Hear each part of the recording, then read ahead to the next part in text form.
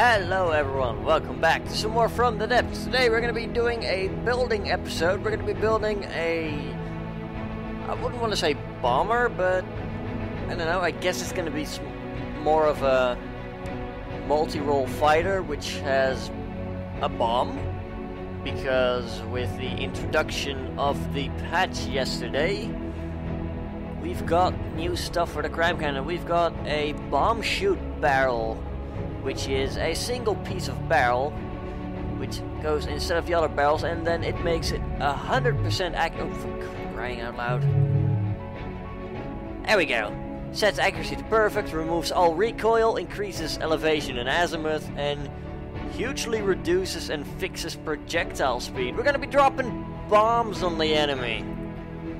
It's gonna be glorious, but before we do that, there's two things. One, there is something that I managed to get, which was not included in yesterday's update video. Because it was April Fools and they had their big red button, they also had a ton of remade ships. So for example, this picture here is what the Marauder was yesterday. And after uploading my my update video, I was made aware of the fact that like 10 or 15 vehicles of the Deepwater Guard have been changed to ducks and angry sheep and whatnot. So if you guys want to see a short 5-minute-ish video of me reacting to all of those things and showing you what they look like, they're not in the game anymore, I already checked. So if we want to spawn in a Marauder, we are gonna get a Marauder. And if we spawn in the Antlion, an Antlion. If we spawn in the Kraken was another one. We get a regular Kraken somewhere. So yeah, that is sadly no longer in the game, but I still have video footage of that, so you know, if you guys want to see that, let me know. I can easily render it out and upload it later today as a bonus video. Second thing is, somebody requested in the comments today, shortly before I started recording this, that I show a quick look at the Wing V2. And since we're going to be building planes anyway, I'm like, yeah, sure, no problem. So this is the Wing 2, which now has an obsolete patrol card on board. And as the Deepwater Guard helpfully mentions here, it's still quite easy to destroy. Let's quickly warp over there, we'll repair it. This is a little bit annoying, it's not... There we go. Like I said, we're going to quickly repair it, then we're going to take a look at what makes it tick exactly. And then we'll start designing our bomber. I'll do most of it off camera, but I will show you, of course, the end result. Maybe a little test flight, depends on how long it's going to take. Because I am recording this quite soon to the... well, quite soon is a relative term, but I don't have, like, 10 hours or something to spend on this plane, but I don't think I should, because I'll learn that trick or two. And I'm gonna build like an F-14 or something like that. I could always go for a Second World War prop-driven bomber at some point, but I don't know, I'm just gonna build a jet for now, because that is easier, they're generally faster, and I don't know, it's just something that I want to do. That's pretty much it. I can try to justify it all I want, but the gist of it is that I just really want to build a jet bomber. That actually just looks like a jet plane instead of a jet bomber. Oh dear, now this is quite the rodeo, but let's quickly take a look at what makes it tick. I mean, its speed upgrade is mostly because of these huge jet engines. I have 2 on there instead of 1 before. And aside from that, I pretty much try to make things a bit more compact. We still have the wood in the middle, we have ammo in the middle, instead of mostly on the sides to sort of reduce it. We've got a bit more engines on here, because of course, more engines on the outside, so we need more power. Aside from that, yeah, it's really pretty much the same. But there we go, that is that taken care of. I'm gonna do some building now, and I'll see you guys in a bit. Okay, so I've been working for a while, and this is what I've been able to come up with so far. It's far from done right now. It's just a first look, really. I'm basing it sort of on the F-14 Tomcat, and I'm gonna make it the Bombercat or whatever. If you look down here, it's got two little nipples here, and they can actually fire at that arc, which is amazing. I really thought they couldn't do that, but the minute I try it on camera, of course I have to blow my own bloody plane up. So yeah, that is exactly why I have them like that and not further inwards. You know, friendly fire is a bad thing and all that. But yeah, I wanna give you guys a little bit of a look and my thoughts in the design process, etc. as we are slowly rebuilding. Now, it is slowed down quite a bit, and I think that is because of the, I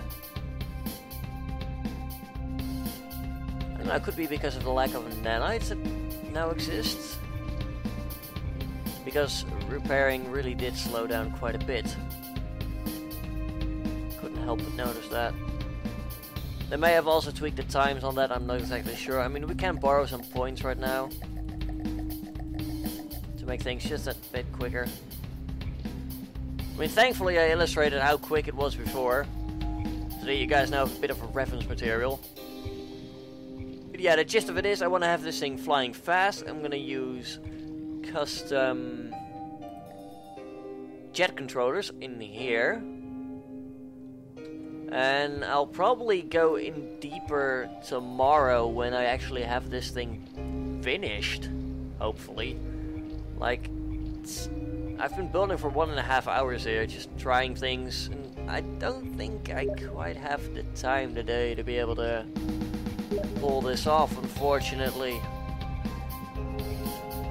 Which is sad, because I would have loved to have a bomber plane ready for you right away, but unfortunately, that is just how things go. As we slowly rebuild it. You know what, I'll be right back once it's rebuilt, and then we'll actually talk bombers, etc. So I'll be right back. Okay, we're back. Everything's back, it's built, etc. So over here we have the gauge increases. I'm going for a 1000mm shell. Although having said that, I don't really know why I'm really limiting it. Like, it doesn't take much to get the reload speed to a reasonable degree, and we're gonna be with the speed I'm imagining, we're gonna be doing like a single pass and then we're gonna keep flying away. So actually I'm gonna make the gauge bigger, because a bigger is better, if you ask most people, of course, and I'd like to agree with those people. Actually, I think we might not even need to do that. We can just literally add gauge increases in here, because yep, still connected. Now we have a 1483mm, which is my battleship caliber. It's actually already connected, so we only need to go like, here's a firing piece. Go crazy, guys. Like, yeah, that is seriously all that is required. That's weird. I'm not complaining, but it's just a little weird. CRAM cannons, I want to make it look prettier.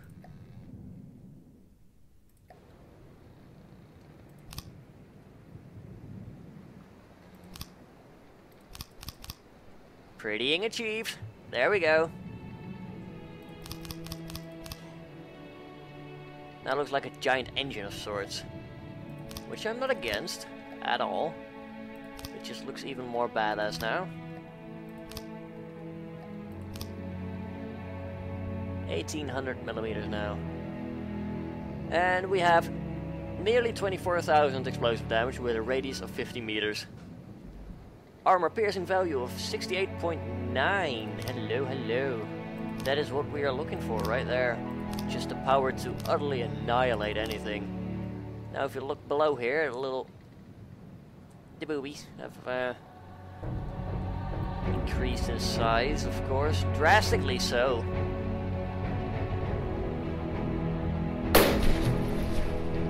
And those are now very dangerous shells.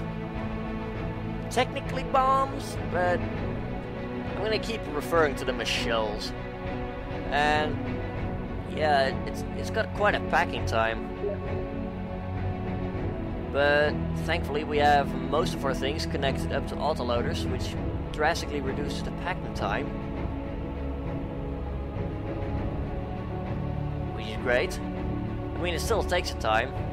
Like, it's been 30 seconds. We can't fire yet, although...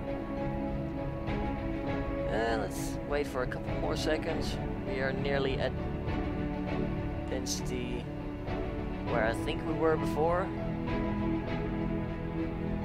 Like, it's pretty clear these shells are going to be super efficient at hitting everything that they get thrown at.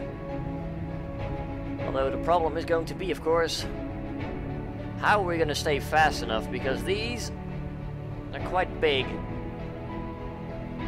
Not gonna lie, it takes up quite a bit of space. I'm gonna make it even longer than this. Lord knows I will. Because I want to make a big plane, I want to make it pretty, and I want to make it go fast regardless of its size. Which is going to be a challenge in and of itself. But yeah, moving on over here, we have the autoloader system. Now we have the firing piece in the hole here.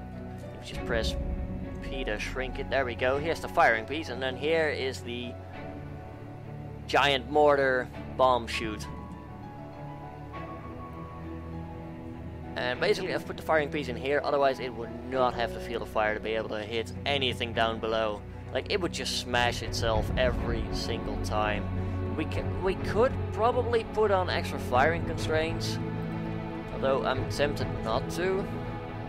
Just because I don't think this will be flying at angles that it will self-detonate and evaporate.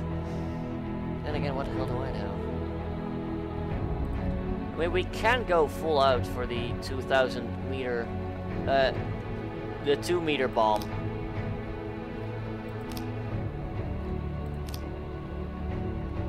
There we go, that's it, actually.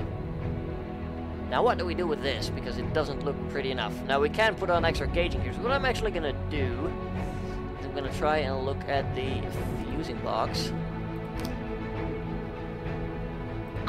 You do not want to connect there, I don't blame you, I guess. We'll put you on here then. And we're gonna put a time from first impact on there. Fuses take up 0.25, volume is still 18. I'm gonna go for like 0.3 seconds. I'm not gonna do penetration depth because I don't know exactly what it's gonna hit, when it's gonna hit, and this will ensure that even if we do clip the side, we will still blow the hell out of anything even remotely near it, which is gonna be a lot of fun. I'm tempted to experiment with these shells on the battleship as well, instead of having penetration depth. Just because when firing at an Aerie earlier from the Onyx Watch, I had a couple of shells that were like, yeah, we penetrated like 3 meters, thus we're gonna fall out at the end of the Aerie, and it's like, why the hell are you falling down? You should be blowing up. But yeah, all that aside, time for first impact. That's gonna be useful. And maybe that just might help. Yep, it does not. Science, it has to be conducted in strange ways sometimes. Although, it has to be said, if I put the fuse timer a little higher, we might not have died, because it would have sank further. Although having said that, we're never gonna have a fuse that is gonna get us completely away from a 50-meter explosion radius. Hard as though we may try. Anyway, I'll continue working and I'll be right back. I really don't think I'll be able to get this finished today. At least not in this episode, but this is just to give you some thoughts. And if you have any questions regarding jet engines and yeah, the new bomb chute, etc., I'm gonna use this building experience to hopefully have a plane and helicopter tutorial ready at some point in the near future. Of course, I'm first gonna focus on getting this built and then understanding how the new bomb chutes fit into the game, etc. Because I don't think there are any NPCs as of yet that do use it. But then again, I've not even touched the campaign right now, so I don't know. And I'm gonna have to mess around with it a bit and build some more planes rather than just the wing and claim that I'm an expert plane builder, which I'm clearly not. Not yet, at least. So I'm gonna keep building. I'll be right back. If you have any questions regarding planes, etc., feel free to leave them in the comments. So I'll be right back, which I said like 20 times now. Okay, so it's still far from done, but at least I have a working prototype flying right now. So here we have the look from the front, from above. I'm certainly going to make things look better up top here, but I thought I'd get a little prototype flying for you. So in here we have the custom jet controllers. We have a bunch of compressors and auxiliary compressors. We've got a bunch of intakes and extra intakes on there.